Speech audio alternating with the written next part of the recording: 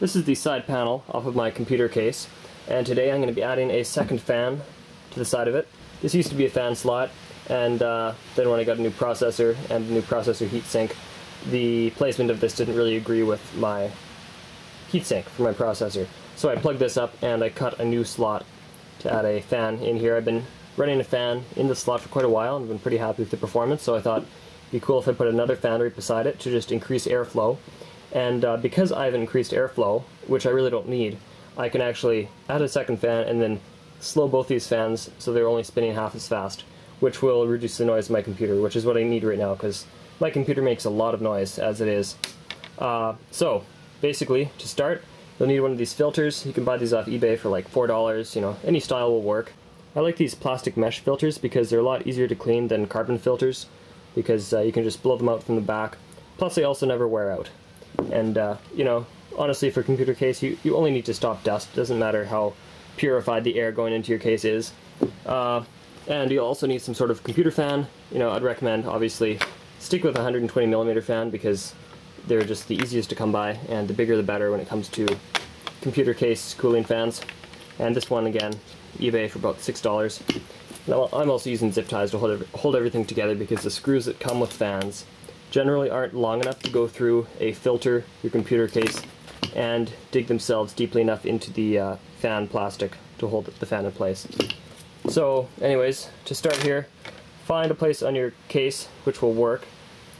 You will need to check the components in your computer case because some video cards with big coolers and stuff might stick out a little bit too far, so just hunt around a little bit and find a place on the side of your case which will work.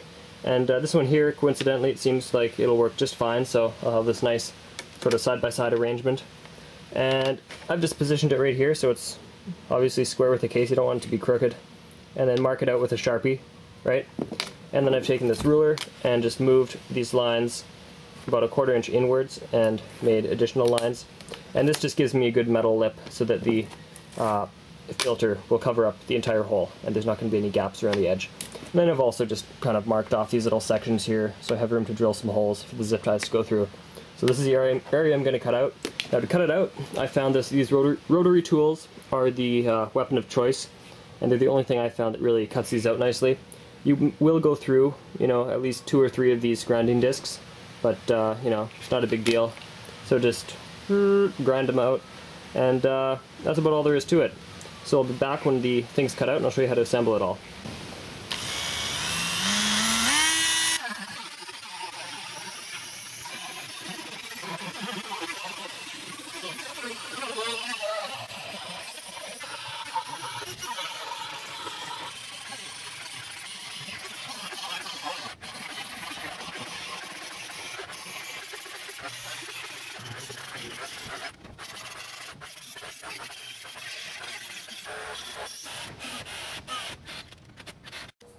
I finished cutting out my fan openings, and it's not perfect, as you can see right there and up here, but it's good enough as long as you have an opening for the fan to pull air in through, and the filter covers it up completely, and there's sort of these hole-shaped things to guide the zip ties in place with. That should be good enough. And I would also advise just taking some soapy water and wiping down this entire panel here, just to make sure you don't have any metal filings or anything, because you don't want those getting mixed up with your computer components, because it wouldn't be very good. So essentially we're just going to go ahead and zip tie the fan and the filter together, which will sort of hug them against the case and hold everything together. I just want to talk quickly about how I'm going to wire these fans up, because normally you could just plug them end to end and that would essentially hook them up in parallel. But because I want to slow my fans down, as I mentioned earlier, what I'm going to do is, you notice this red wire connects into the yellow wire here, and what I've actually done is I've swapped the red and the yellow wires, just changed positions, because if this is the plug that I'm plugging the fans into, the yellow wire is 12 volts, the red wire is 5 volts. So by swapping these around, now my fan connects into essentially the red wire on my computer power supply, which is just 5 volts, so it will be slower. And this fan here, I've just basically from another project I had, I put little bullet connectors on the end that happen to plug directly into these things really nicely, so I'll just hook the red one into the yellow wire, and remember this yellow wire essentially will plug into the red one, so it's more like a red wire, and just plug that one directly into the negative side And obviously make sure your fan is oriented the right way. You want it oriented like this so it's pulling air down through the filter into your case.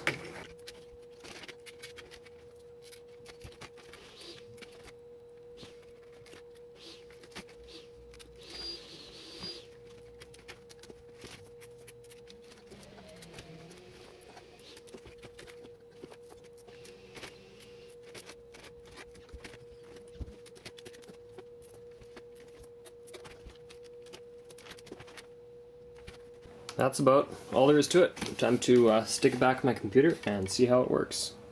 Well, there it is all back together. It's working fine, and it's been working good for about 3 days now. The fans are spinning nice and slowly, but it's pulling more than enough air into the case, and the computer is much quieter than before. So, yeah, anyways, if you decide to do this, good luck, and thanks for watching.